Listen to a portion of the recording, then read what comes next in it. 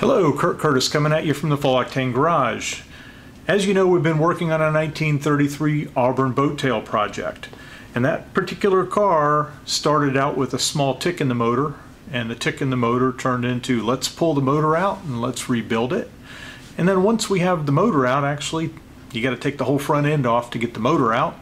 So now it turns into a full body off restoration.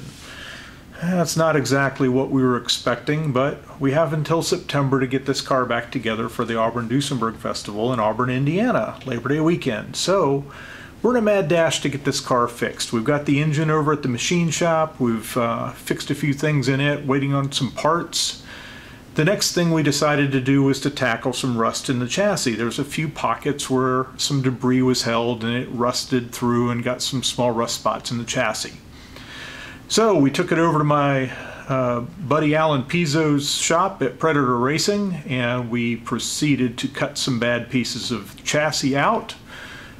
We used his very, very cool Edwards ironworker to produce some replacement parts with the proper curvature to them and the proper size. We grafted them back in the body, or I should say Alan grafted them back into the chassis, and we ground everything down to make it look like it had never happened.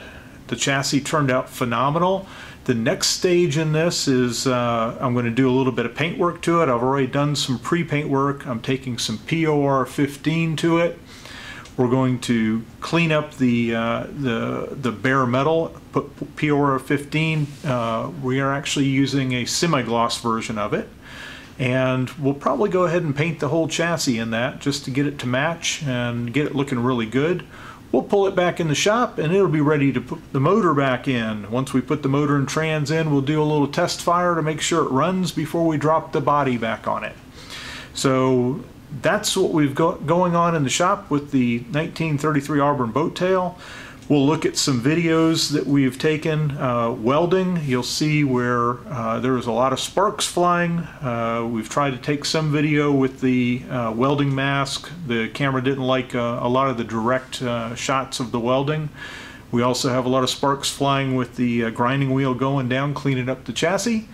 And at the end of the day, from start to finish, we spent about maybe an afternoon and a half or so on this thing, maybe a full day. To get the old metal cut out, to get some of it sandblasted, prepared for welding, and then get the new pieces grafted in.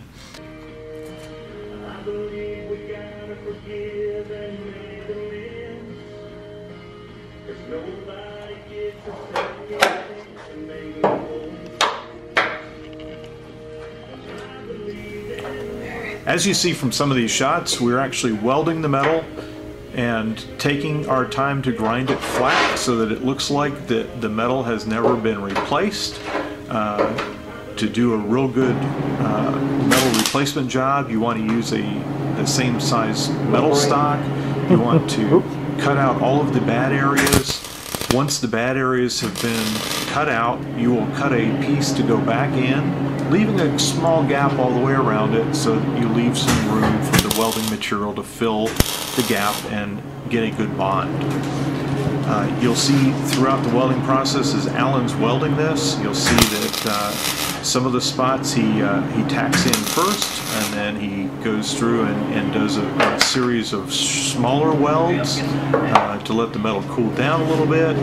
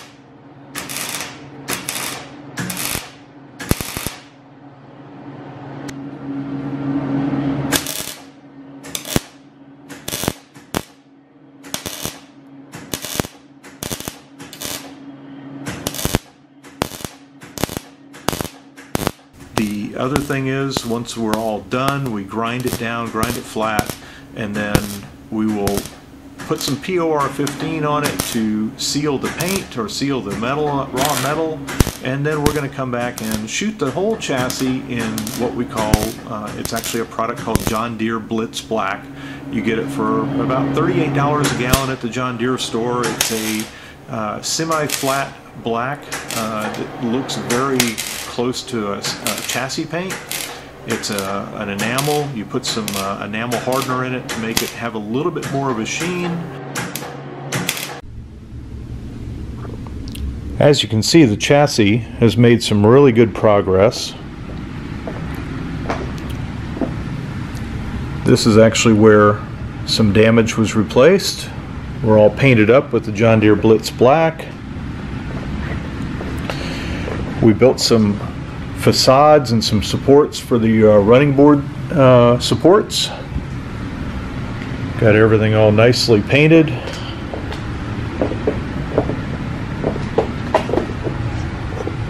And as we come down this side, you'll see where we've actually replaced some metal. And in here, this is where a big chunk of metal was out at one point. That's all been replaced, and it's looking fantastic.